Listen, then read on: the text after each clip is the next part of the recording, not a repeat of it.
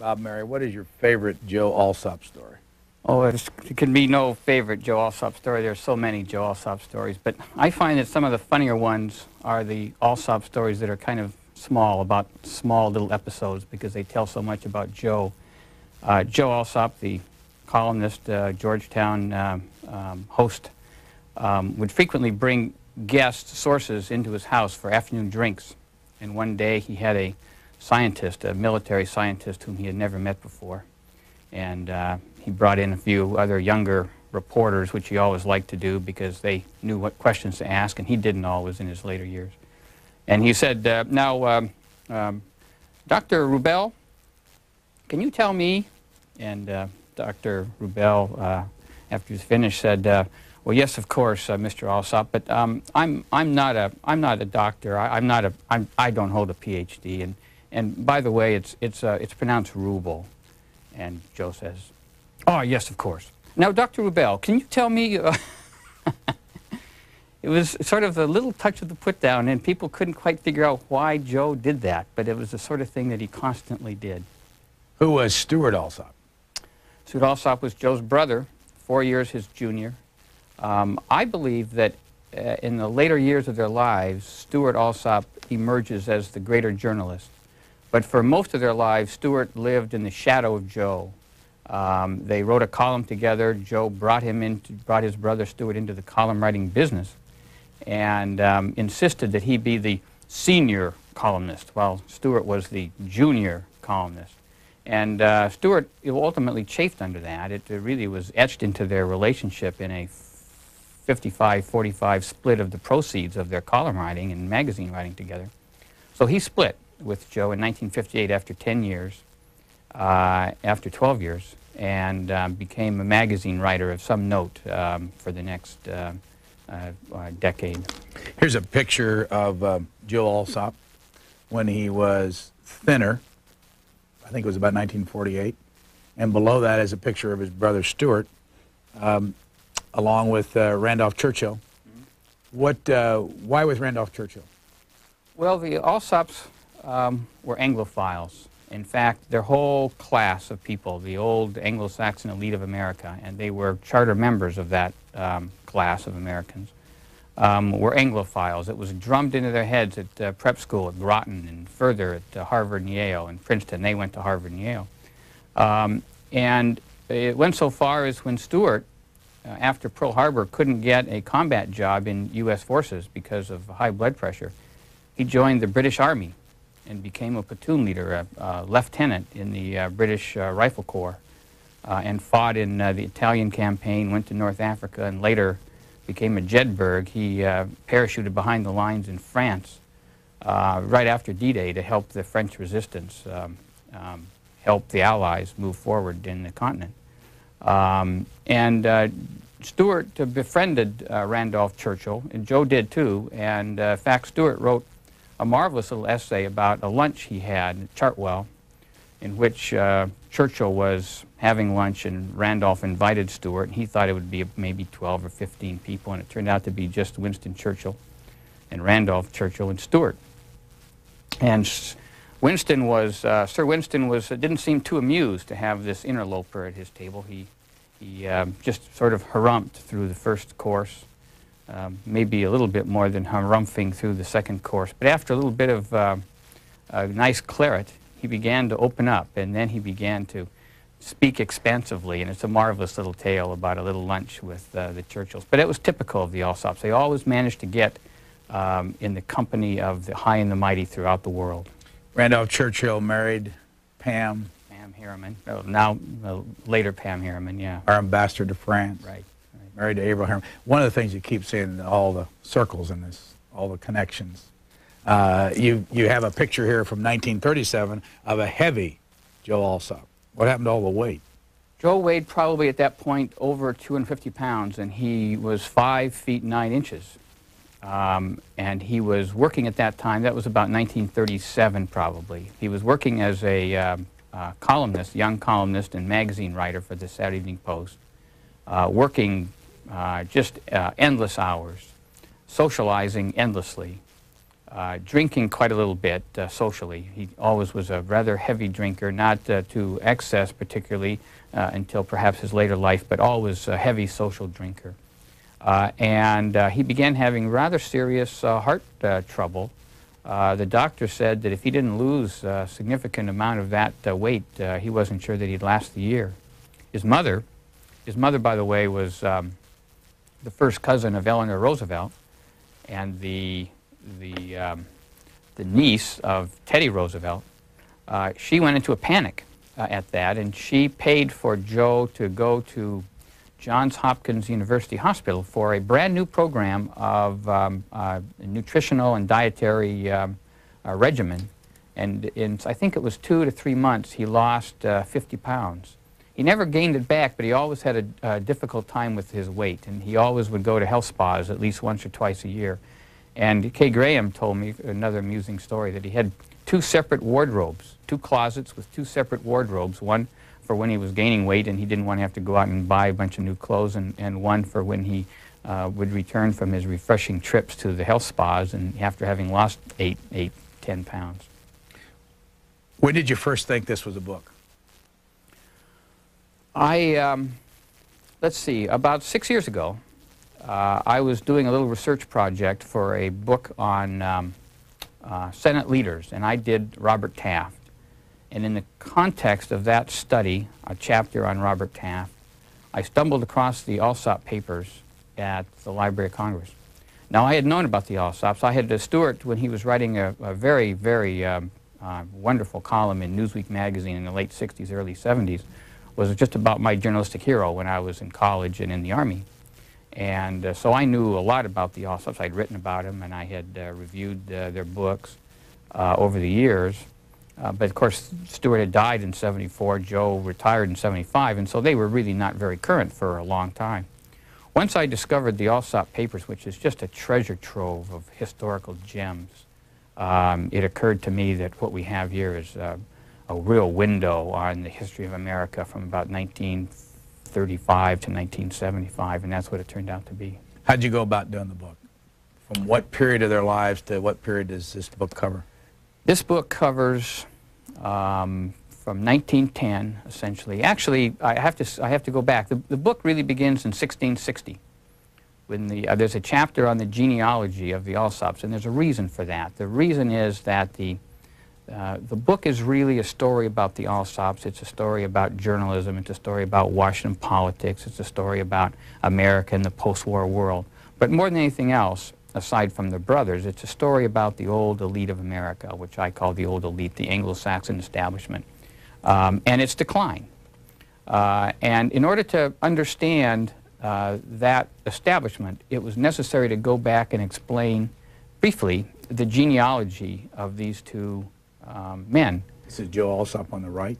That is him on the right and his sister on the left, with their grandmother, Corinne Roosevelt Robinson, who was the sister of Teddy Roosevelt.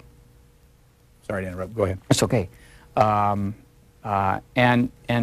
The Alsop family came over to America in the 1660s, and within 2 generations had become extremely prosperous in the shipping trade.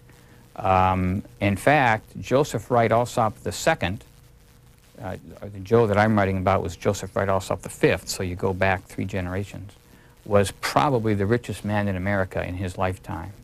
But so typical in America, there's upward mobility and there's downward mobility, and the family fortunes had declined significantly. By the time their father graduated from Yale, he pretty much had to start over, and he built a nice living for himself as a farmer and insurance executive in Avon, Connecticut. Joe Alsop and Stewart Alsop were born where? They were born in Avon, Connecticut, in the family farmhouse, just not too far from Hartford. It became a suburb of Hartford years later. And as I was saying, Joe was born in 1910, and Stewart was born in 1914. So the guts of the story really begins at their life. It explains what life was like in a small Yankee town in the Northeast around the turn of the century. What role did Groton play in their lives, and what is it? Groton played a huge role in their lives. Groton is, I call it the academic foundry where the nation's elite sent its sons to be forged into models of upper crust gentility. And Groton was founded by Endicott Peabody, who had gone to school in England, at Cheltenham in England. And he, like all these people, were total Anglophiles, and he modeled his school on the English boarding school model, the English public school, as they call them. And the interesting thing about Groton is that Joe and Stewart both hated the place. Here's a picture of Stewart at Groton. Just about the time he went to Groton. And yet they never questioned its significance in molding and shaping them as they grew into manhood. And that was typical of that time. Years later, in the next generation, Stewart's children hated Groton. And Stewart's reaction initially was, well, you're supposed to hate prep school. You're supposed to hate boarding school. But the children disliked it so much and wouldn't accept it, unlike the older generation, that they pulled one of their sons out of Groton and let him move on to another school. Where did the brothers go from Groton? Joe went to Harvard, where he, I like to tell the Harvard story because Joe hated Groton for a number of reasons. The things that Groton prized, Joe didn't have. Groton prized athletic ability. Joe had none. Groton prized kind of a rote, unimaginative intelligence. Joe was a man of highly imaginative intelligence and artistic temperament. Joe was also a fat young man, which wasn't very highly prized at Groton. So he was a very unhappy person at Groton and didn't have many friends for a good part of that time. He even wrote years later that it was the only time in his life where he ever significantly considered taking his own life. I don't know how seriously he really considered that, but it was significant, I think, that he wrote it years later. He went on to Harvard, where he discovered that people didn't care that much about whether you were an athlete or not. And his intellectual bent and his ability to be amusing caught on with his peers. And so he created himself. He really pretty much sort of defined himself, created himself into a kind of a Dr. Johnson character. And it seemed to work. People were very highly amused, and the more they were amused, the more he played it up, and the more he played it up, the more he was amused. And by the time he got through his first year at Harvard, he had really transformed himself into a flamboyant man with elaborate mannerisms and sort of an ersatz British accent with the long vowels and clipped consonants. And that was sort of the role that he played for himself throughout the rest of his life. As you know, we had a couple of sittings with him on tape, and we're going to use a little bit of it in this interview. They were done in 1984. When did he die? Joe died in 1989. At what age? Well, he was born in 1910, so he was about 79. And in the interview that we did with him, we asked him about his experience at Harvard. Here's a minute of it. Let's take a look at what he looked like in '84. I was a rather friendless boy when I was little, and I made friends when I was 13, 14. I'd learned that it was a bore not to have friends. And they were going to Harvard, so I went to Harvard, that's all. And it certainly wasn't an ideal educational experience, if you mean that. I read enormously. I enjoyed myself enormously. I drank enormously. In fact, I became a newspaper man because my family were afraid if I stayed at Harvard Law School, which had been my intention, I'd turn into a drunk like all my mother's uncles. Probably would have, too. Did you ever meet him? Never laid eyes on the man. Never did meet him. Does he sound there like, I mean, you write a lot about the affectation of the English accent. Does he sound like he did all his life, do you think? I think it had receded actually a little bit in his later years, but that was pretty close to what he seemed like most of his life. When was he the most important to this country? When he was writing that people were really paying attention to him? Well, I'd answer that in two ways. He was the most influential by far in the early 60s, during the Kennedy and Johnson administrations. He had reached his pinnacle.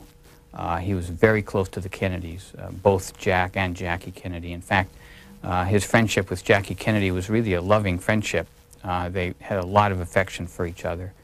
And he was very close to Lyndon Johnson. I tell a funny story about Lyndon Johnson. When Joe was a rising young columnist in Washington and Lyndon Johnson was a rising young congressman, because of his connection with Sam Rayburn, Lyndon Johnson would get invited down to the White House for strategy sessions, and he would slip a lot of good information to Joe as a good source. Well, after doing that for a while, you know, Johnson, he felt like he should get a quid for his quid pro quo for his quo. And so he asked, he sort of unabashedly asked Joe to write kind of a column about what a great congressman he was. Well, Joe didn't think that would be quite appropriate to sort of use his national column to promote Johnson, but he didn't want to make him angry. So he went to his syndicate and asked, do you think it'd be all right if I wrote a column about Lyndon Johnson just for the Texas newspapers? And he did that. And it was sent down to the Texas newspapers, and Johnson was mollified and felt that he had done a good turn. So they go back, they had gone back by the time Johnson became president a long, long ways, and they spoke a lot. Joe and his wife Susan Mary were invited to the White House at those years for very intimate dinners, both under the Kennedys and under the Johnsons. And he had immense access, tremendous access throughout the government in those years. So I would say that that was his greatest point of greatest influence. Got a picture here of the Stewart Alsop family. He was 4 years younger. Yes.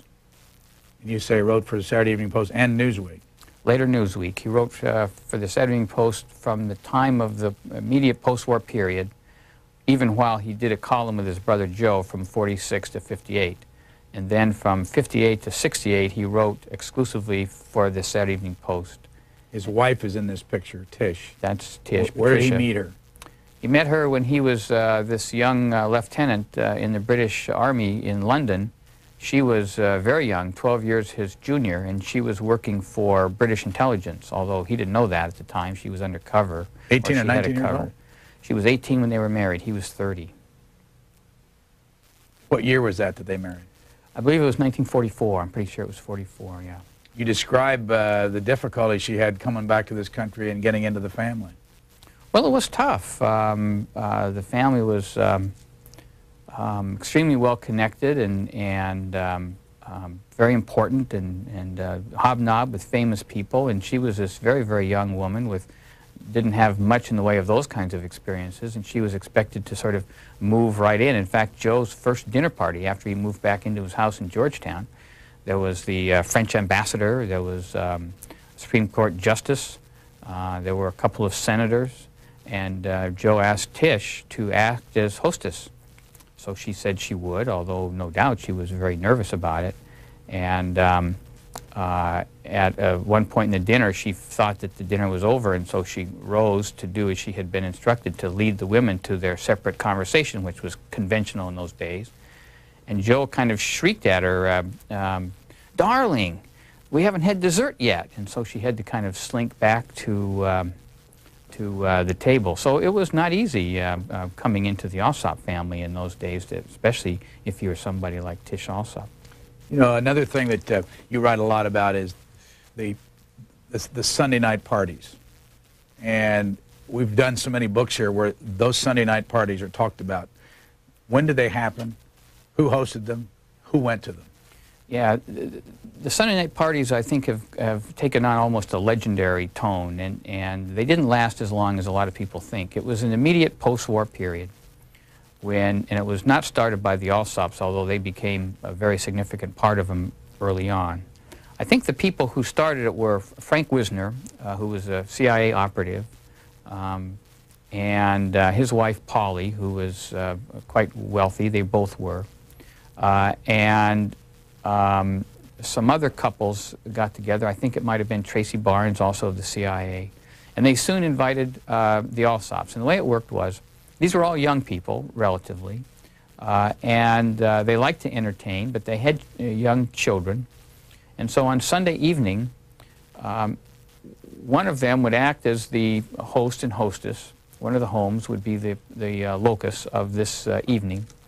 And it would be kind of a potluck. Different people would bring different parts of the meal. There would be plenty of alcohol. And everyone who was part of the group would be allowed to invite a source or somebody that they dealt with in the government. So they became quite raucous. In fact, Joe sort of rechristened them the Sunday night drunk. But the Sunday night supper was quite an institution. Now, it lasted, I would say, from about 1947 until the early 50s. And then they sort of petered out. Is there anyone in this business? I mean, where do you work now? I'm executive editor of Congressional Quarterly. So it's the print business. And is there anybody in this business today like the Alsop? No, I don't believe there is. First, you have to remember that in those days, print was king. I mean, really, it was the monarch of journalism. And if you were a columnist, then you were at the pinnacle of the monarchy, essentially. Today, journalism is all fragmented. There's all kinds of broadcast outlets. There's various kinds of print media outlets. There's now new media and online distribution, and nobody can command that kind of that amount of a corner of the whole journalistic facade that somebody could in the Alsop's days. So that's number one. Number two. They were part and parcel, as I repeat, of the connected families of America, so that they had an entree that was natural and automatic that doesn't exist today. You would have to be a real grasper and somebody who was really a real climber today to have the kind of access that to the Alsops was just a natural, normal part of everyday life. You have a chapter of both Stewart's relationship. Stewart Alsop here is a picture with the Kennedys, and below you see a picture of Joe Alsop with Jack Kennedy. You have a chapter on each and their relationship to the Kennedy family. What was the difference? First, a note, the lower picture there of Joe and John Kennedy, that was snapped by a flash camera by Jackie after the two couples, just the four of them, had dinner at the White House one night. Stewart considered himself not a close friend of Kennedy, but a, quote, friendly acquaintance. And Stewart observed what we might call journalistic niceties more assiduously than Joe did. Stewart didn't believe in getting too close to sources, and he played tennis with them, and he would have dinner with them, but he didn't allow himself to become close friends with them. And Stewart angered the Kennedys on a number of occasions and actually had his access cut off. Joe, on the other hand, was very close and really fostered an ongoing friendship with both Jack and Jackie Kennedy. You have a picture here of Stewart Alsop and Robert McNamara. And I know that in Joe Alsop's own book, he tells the story of his initial contact with Robert McNamara, where there was somebody in the room when he wanted to interview him, and he said, either he goes or I go, and Mr. McNamara says he stays. He was a government official, and Joe Alsop left. What was the relationship between Joe Alsop and Stewart Alsop and the Pentagon? Stewart was closer to McNamara than Joe was. Stewart met McNamara shortly after the Kennedys took over at the plantation farm, weekend retreat farm of Paul Nitze, the noted American diplomat and government official, and liked him immediately. And he became a pretty good source of Stewart's. But Stewart also was a critic of the U.S. military under the McNamara years, and Joe was utterly uncritical about the military. Whatever the military did, Joe thought it was just about right because it was the American military, and therefore it couldn't possibly be going wrong. Stewart practically predicted Vietnam, largely because he felt that the military, especially the Army, had become sort of top-heavy and bureaucratic and incapable, lacking the kind of imagination it would take to really prosecute a war such as the Vietnam War. In the interview that we did back in 1984, Joe Alsop told a story about when Mr. McNamara and Mr. Alsop got back together, as it was, I guess, maybe it's in this clip, I don't know, let's run it and we'll get your reaction to it. And the first breakfast, Wait, you home? yes, I had a sort of garden room looking out on the garden with a lot of birds in it. And at that time, I was experimenting with a toucan. Well, a toucan is a very beautiful bird, but its conversation is both loud and uninteresting. And it's what they call a soft feeder. In other words, it eats fruit. And the particular toucan I had may have been overfed, I don't know. Also had the habit of eating fruit and spitting it out, causing a fearful mess and friction on account of people having to clean up the mess. And the first time Bob McNamara and I were having breakfast, the toucan spat 3/4 of a banana onto Bob McNamara's head, where the hair was already getting a little bit thin. So he had to head wash before the conversation could go on. She was very good about it.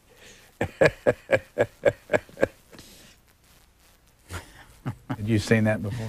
I saw that some time ago. I'd forgotten about it, but that's a funny story. What, what other people did he have a relationship with that ever turned sour as he was covering them? Because you have a lot of letters in here that he sent back and forth of apology when he wrote too hard and things like that. He was always in controversy with people. And I think probably the biggest example of that was Lyndon Johnson. I mentioned that he was close to Lyndon Johnson and was invited over for intimate little dinners of maybe 6 or 8 people, quite frequently in the early years of the Johnson administration. But in 1964, there was one thing that Lyndon Johnson did not want to do, and that was to get embroiled in Vietnam before the election. And Joe felt that things were going south, were going sour in Vietnam in a very big way. And he began writing a series of columns, almost endlessly, Johnny One Note, on the fearful challenge and the lack of resolve that the president seemed to be showing in the face of this fearsome challenge. And Johnson was getting increasingly angry. Ultimately, Johnson just cut him off. There's a funny story that Jack Valenti, who worked for Lyndon Johnson, told me. It was during this period, some AP wire photos came over the president's desk, and there was a helicopter, and out of the helicopter was coming a bunch of newsmen, and one of them was Joe Alsop. And Johnson just flew into a rage. He says, "What's that SOB Alsop doing on one of my helicopters?" And of course, it was a routine thing. All the newsmen used U.S. Forces helicopters in Vietnam, but Johnson said, "You call McNamara and find out how that happened." He was just almost beside himself with anger. And it was years before Joe and Lyndon were able to sort of rekindle their friendship as a result of that rupture. Where did you find the Alsop files? Well, they're scattered a little bit, but almost all of Joe's papers are found at the Library of Congress. He went through them quite meticulously, and they're very well organized, and they begin in really in their mid-30s and go all the way to the end, 75.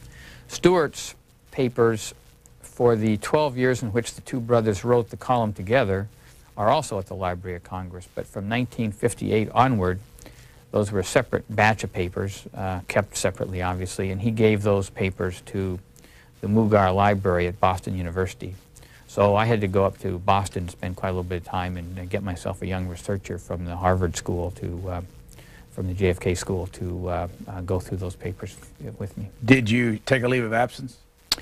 I can't say that I did, really. I did take at one point towards the end of 1992, because of the presidential campaign, I really found it harder and harder to maintain my pace. And so at the end of that year, when things slowed down, I took essentially about 2 months off to sort of get back on course, which I managed to do. You have a dedication here in this book to your mother. My mother. And you also tell us that both your mother and father spent a lot of time on this book. Well, my mother came back here to go through the Library of Congress papers for me. I didn't have enough time to devote to the papers themselves as I had wanted, to go through and look for what I wanted. And she was very interested in the project, and so I said, "Would you like to come back?" Of course, where was she? She was in Gig Harbor, Washington, where I grew up. And would you like to come back and go through, she just retired from her job as a hospital executive, and go through the papers, and she wasn't sure that she could make any kind of a contribution. I said, well, come back and try it and see what happens. So she did, and she had a great time. She just loved it. And she died in the middle of all this. She had cancer, and she did, yeah. What year? 93. What about your dad? My dad was a retired newspaper executive. He was an editor of the Tacoma News Tribune in Tacoma, Washington, a newspaper of about 150,000 circulation, and also has a master's degree in English literature from Cornell. So he was pretty accomplished as an editor, and he went through the manuscript painstakingly numerous times for each chapter, and every time he found something new that he thought could be improved, and it was the kind of assistance and help that you couldn't find from anybody other than somebody that was that had a loving relationship with you. How many people did you interview? I don't remember exactly, but I think it's about 100. Who did you spend the most time with? I spent by far the most time with Tish Alsop, Stewart's widow. I spent quite a bit of time, numerous interviews with Susan Mary Alsop, who was Joe's wife, for 13 years. Where is this picture from? That picture, as I recall, was taken at the wedding of one of Susan Mary's children, and that would have been probably in the early 70s or around the turn of the decade.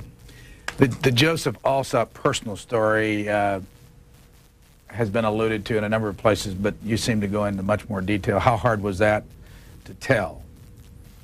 Well, I tried to handle it quite sensitively. Joe was homosexual. He lived in the closet of a secret life through most of his life. And he had a couple of episodes that were somewhat threatening, really, as a result of that. One famous episode now occurred in Moscow, where he had a homosexual encounter with a young man, and it was all captured by KGB, actually NKVD, the predecessor of the KGB photographers. His room was rigged, and they attempted to turn him into an agent of influence. Basically, we're going to blackmail you unless you give us a lot of information about what's going on in Washington. Joe was pretty foolish to get himself into that kind of a situation in Moscow, but he handled it from that moment quite well. He was totally arrogant, as was his wont. He was an arrogant man to these operatives of the Soviet intelligence, and he went immediately to the U.S. Embassy, where the ambassador was his very good friend Chip Bolin. Of course, the man was very well connected, as we've noted. And Chip and his friend Frank Wisner of the CIA and others sort of rallied round and got him out of the country. Basically, he managed to escape that episode. And there's no evidence that he ever succumbed to the pressures that were put upon him. And there were some subsequent pressures, apparently, when some of those photos were mailed to various people in Washington years later, at a point when he was writing some particularly vociferous columns against the Soviet Union. When did the fact that Joe Alsop was homosexual become public first? I believe it first became public in a story by Jack Nelson of the LA Times, bouncing off of a previous book written by Ed Yoder, which is a kind of somewhat narrowly framed book of a particular part of the Alsop brothers' lives. And he goes into that somewhat, and Jack Nelson wrote about it before his book came out. You talk about an instance where his friend Berlin. Isaiah Berlin. Mm-hmm. Who was he? Sir Isaiah Berlin is a sort of the quintessential Oxford Don of the 20th century. He's one of the prodigious intellectuals of England, and a very, very close friend of Joe Alsop's, probably his closest friend. But when Joe Alsop told him he was a homosexual, what was Mr. Berlin's reaction? Well, it was late at night, and they didn't get to see each other all that often, maybe a few times a year, because they lived on either side of the Atlantic. And when they did, they frequently would spend long, late evening hours, almost into the wee morning hours, drinking and talking and gossiping and arguing over intellectual subjects.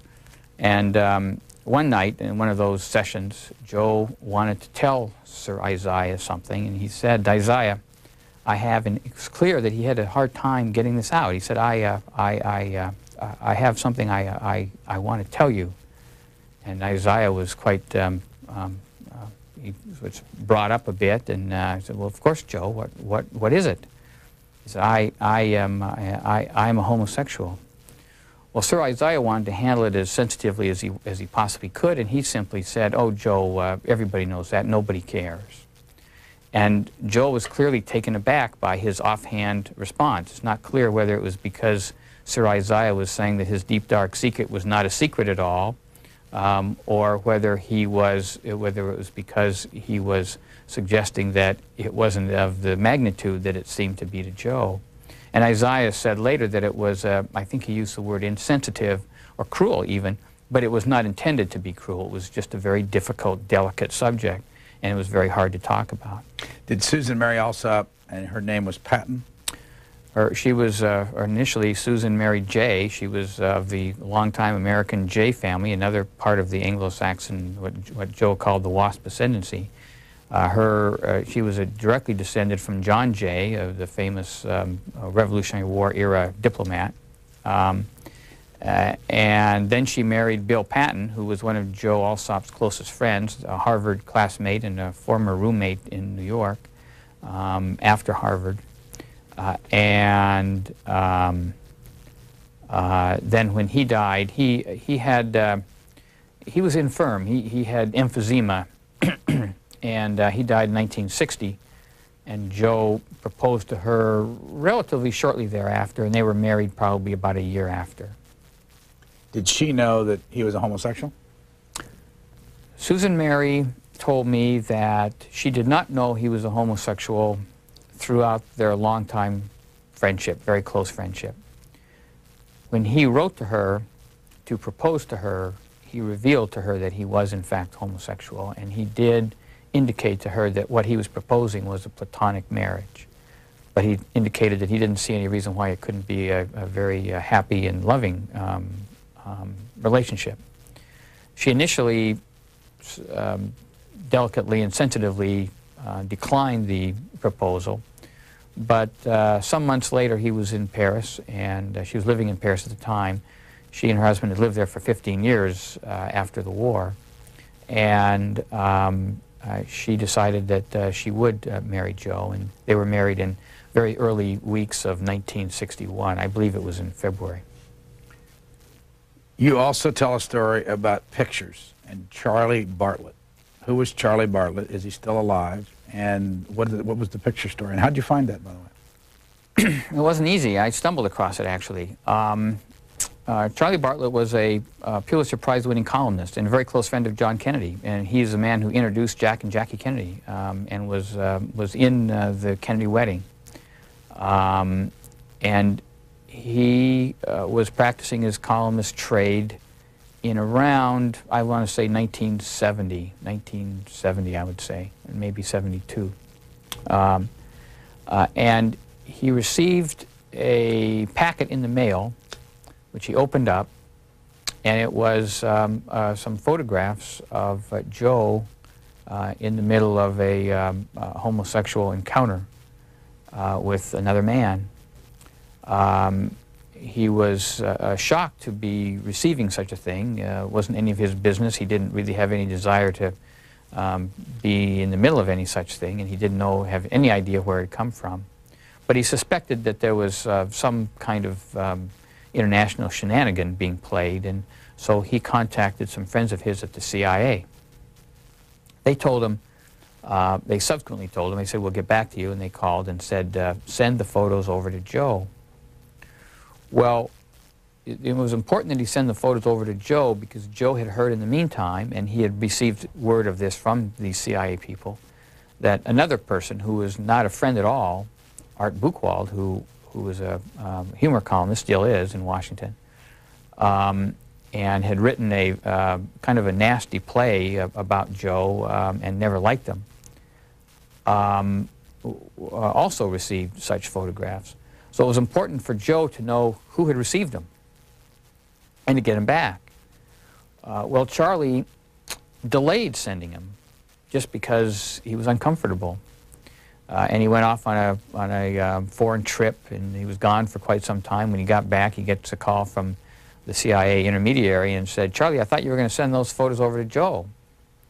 And he said, "Well, I am. And so he did, and he wrote a little note saying something like, "Dear Joe, these came to me in the mail unsolicited.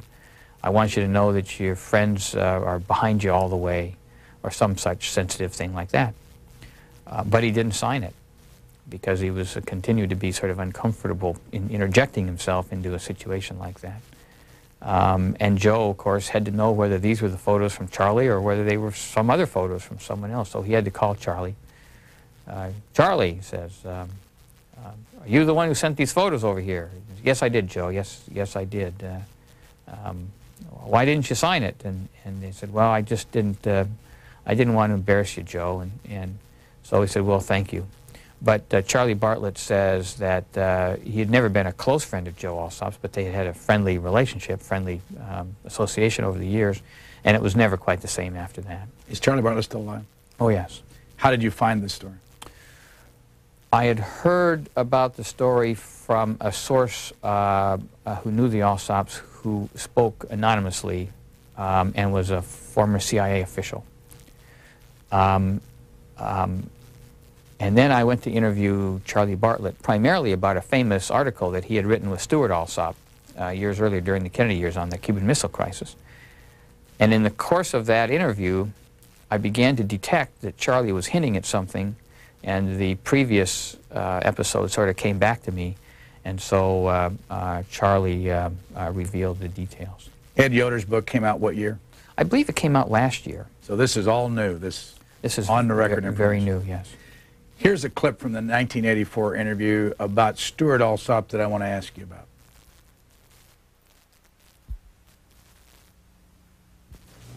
Your brother Stewart, was he older or younger? Younger. I'm the oldest. And he died a long time ago. That's why I retired. What year did he die? About 10 years ago. 1974. Yeah, I just, you know, that was, we'd had a wonderful time when we were partners, and then he was my best friend in Washington, and I saw him all the time, and I just didn't have the stomach to go on with McCollum when Stu died. You write a lot about the death, and I remember living 3 years through all the columns. He wrote about it. He struggled with leukemia for 3 years, finally succumbed in 1974. We should talk about Stewart a little bit, because Joe was an imperious person. He was arrogant, and he was a know-it-all. And towards the end of his life, his abilities as a journalist were diminishing as a result of his lack of curiosity. He simply thought that he knew everything. Whereas Stewart, who was younger and, as I say, had lived in Joe's shadow for a fair amount of his career, never lost his curiosity and his ability to step back and analyze dispassionately what was going on in the corridors of power within Washington and throughout the world. And the result, in my view, is that Stewart, especially when he got that column in Newsweek in 1968, really emerged as the greater journalist. The greatest challenge and test of their careers was Vietnam, and I believe that Joe failed the test, and Stewart passed the test with flying colors. This is not a question of whether they believed in the war or supported the war. Both of them did, but Stewart understood what was going on in Vietnam in a way that Joe did not. And so in my view, Stewart really emerges as a journalist of real immense proportion in American post-war journalistic history. Why did Stewart Alsop decide to share his leukemia step by step, all the platelets and transfusions and everything? The Alsops always enjoyed writing about themselves, and there was always a market because they were a fascinating family with a rich tale. But he was uncomfortable initially. When he first discovered he had leukemia and went to the hospital, and it wasn't clear what the treatment was going to be, and he came out, he was gone for a long time. And the question was he going to reveal this to his readers and explain why he'd been gone, why the column hadn't appeared for several weeks? he went to the Washington bureau chief of Newsweek, his good friend Mel Elfin, and showed him a column he had written and said, "Do you think that we should publish this?" And Mel said, "But of course. Why wouldn't we?" And Stewart said, "Well, I'm not so sure I'm comfortable." And they did, and it got such an incredible response that as this battle ensued, Stewart decided that perhaps his readers were sort of interested, and sure enough, he did write about it intermittently. And then he wrote what I consider to be a courageous little book about his life. He called it a sort of memoir. It's very chatty, anecdotal, a lot of funny stories about him and his family. But he also tells about his battle with cancer. He was writing about his own death with the same dispassionate, analytical rigor that he brought to writing about what was happening to Nixon in Watergate. And it was quite a remarkable book. What was the brothers' relationship during the cancer? Very, very close. Joe would go there all the time. He would take him soup and martinis. They loved martinis, especially Stewart. And the friendship of the brothers was probably never more tender than it was during those years. They had a stormy relationship, but the love between them was really quite something to behold. But Joe was a very difficult guy to get along with, and especially when they were writing the column together, there were a lot of frictions within the family, and they argued endlessly on political matters. It was just part of their lives. They loved it. They loved to go at each other, as their father had done with them earlier, and it was just part of life. But that was different from the frictions that ensued towards the end of their column writing period. I don't know whether you can reconstruct this or not. I found it in two different parts of your book. This is the business of being elite. Going to Harvard and Yale, Groton, being a part of the Anglo-Saxon family. Mm-hmm. And you show a time when Joe Alsop arrived at the Kennedy house in Georgetown, and he found it a mess. An old hamburger on the, I don't know, on the table there, half eaten or something like that.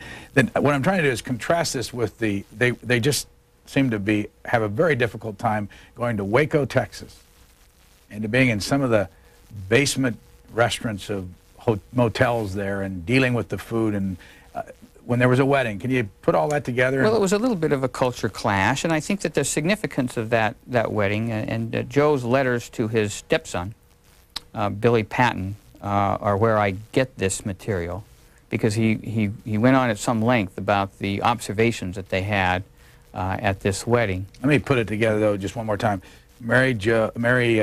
Susan Mary, I'm sorry, Patton's son marries a woman that he met on an airplane? That's actually, would be Stewart's son, Joe. His oldest son, Joe, married a woman that he had met on an airplane. Okay, that's right. Yeah. He was living in Boston, and I think he had gone to MIT and was in the computer business even very early in Boston, and she was working in Boston. She had left from college and at Texas University, I can't remember which one, had taken a job in Boston largely to see the world, and they had met and fallen in love, and she was somebody that Joe just highly prized. He thought she was just a wonderful catch. But she came from the big, broad American middle class. And it's interesting that no one of the Alsops throughout all the generations since they first made their money in the shipping trade, shipping ice down to the Bahamas and rum back in around in the mid 18th century, no one had ever married below their station. It wasn't done in those days. But of course the world was changing dramatically. The meritocracy, television, airplanes, the coming out parties that were designed basically to make sure that people of like station married and met and married people of like station. All those things were in very serious erosion. And so the wedding took place in Waco, and it was a very nice wedding. Candy was her name. Candy ate a lot, and her family had not met the Alsops, and they had not met them, and so there was a little bit of a culture clash. And Joe wrote about this culture clash. He was somewhat amused. He felt that they probably thought that he was somewhat amusing also. We're strange, he said. We certainly probably appear weird to them. But some of the settings and some of the foods and everything were just not what they were used to. And he couldn't help but remarking upon that. And he couldn't eat? They only ate salad, I think? That would have been sort of typical of Joe. He once said to a friend of mine, Frank Minkowitz, on a campaign trail, when Frank said, Joe, they got in late one night to a hotel and they kept the kitchen open, and said, Joe, you can have anything you want. And he had ordered like an apple and a salad, and he said, dear boy, I never eat hot foods in the provinces. But yet he had been in Korea and had been World War II.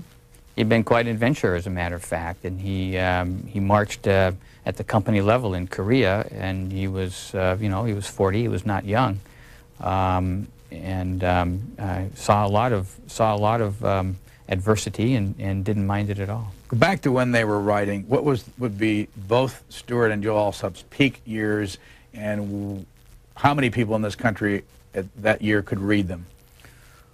Well, let's just say, let's take the time when they were writing the column together. They had 200 newspapers with a circulation, combined circulation of about 20 million. At the same time, they were writing in the Saturday Evening Post, which had a circulation at its peak during that period. It fluctuated somewhat, but at its peak of 6 million. With, I'm sorry, 200 newspapers with 25 million circulation combined. What years? Mid-50s to 1960, but the column broke up in 1958. And the Saturday Evening Post, they were writing regularly for the Post, and that had a circulation of 6 million with 20 million readers. So they had a huge circulation for those days. That was before television had gained the kind of stature and status that it has now and reach. In Joe Alsop's own book, written with Adam Platt, which came out what year? Oh, I would say, I can remember this. He died in '89, and it was after that. I believe it was 91. Was this in the middle of your research, by the way? Yeah, it was. I had the manuscript, and I was working from the manuscript, and the book came out and made things a little easier. He said he never had a television. He told you that in that interview. And he said it in his book. But and you asked him, you said, so there's not a television in this house? And he said, not one that I own. And I don't know what kind of a, I don't know what he was trying to say. I imagine that his hired help had television in their rooms. And Catherine Graham of the Washington Post, the owner of the Washington Post, told me that he always seemed to manage to get a television for you know, big political nights, like you know, primary nights or the Iowa caucuses or something. So I don't know where he managed to glom onto television sets, but he didn't like television, didn't watch television. He read endlessly. We've got some video from that series of interviews we did, but you write in your book about the end where he had to sell the Dunbarton home, and where this video is coming from, and it will show outside in Georgetown, is a home that he actually rented. Yes, yes. In the end, did he have any money left? And we're going to see some of the insides here in just a moment. That's one of the streets, I think it was N Street where he lived. There's some photos of the Kennedy brothers on his wall that had signatures on it. What did you do? I mean, at the end, I don't know what his estate was at the end. I do know that some of his family members felt that he ate into the capital. As opposed to just the income from the capital, maybe more than he ought to have, but I don't really know. I didn't get into what the estate was. What was his life like at the end? Oh, I think he did quite well. I think that he had amassed a tremendous amount of artifacts and artistic objects over the years, including during his years during the war in China, and they were worth a fair amount, and so was his house. Did you say he got cranky in the end? He knew he was cranky. Oh, yes, he did. He did. In fact, even before he retired, he knew that he'd gotten crankier. There's this kind of a touching letter he wrote to Scotty Reston, who was one of the giants of post-war American journalism, along with the Alsop brothers and Walter Lippmann, probably. And he sort of lamented that their controversies had seemed to interfere with their friendship. And he said, as soon as I retire, I'm never again going to discuss politics. Of course, he did. I think that lasted about a week and a half. But the world was changing on him, and he didn't like a lot of the changes that he saw. Do any journalists today have the kind of influence that he had? No. Or Stewart? No. Do you think they should? Oh, the world's changed. You know, everything that happens in history happens for good and ill, and I don't really have an opinion on that. But the ability to have that kind of influence came from your ability to have a significant position within an entity which was print journalism, which was, at that time, the foremost way in which most people received their news. That doesn't exist anymore. Does Bill Clinton have a relationship with any news person like Joe Alsop or Stewart did with the presidents, Lyndon Johnson and Jack Kennedy? I don't know that he does. I don't believe that he does. What did you think when you found all the letters of, you know, Joe Alsop would write to President Kennedy, say, you're just the greatest thing that ever happened, or Lyndon Johnson, you're on the right track, keep it up. Does any of that kind of thing go on today? Well, I don't think it does. I mean, it shouldn't go on, and I think that most journalists certainly, and I think probably most other people who read this book will say, there are a lot of transgressions here. I mean, this guy is purporting to be a detached analytical newsman, and he's really snuggling up to a lot of his sources. But he was a columnist, of course. He wasn't an objective a reporter who's simply giving facts. He was a columnist, so that would be part of his defense, no doubt.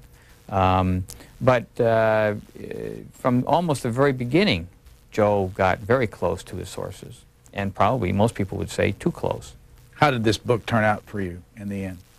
How did it turn out? Is it the way you wanted it? Oh, it's, I think so. When you work as long and hard on a project such as this, of this magnitude, you almost have to say that it came out the way you wanted, or you might go crazy. Bob Mary is the author, Taking on the World, the Alsop Brothers, published by Viking. Thank you very much for joining us. Pleasure. Thank you.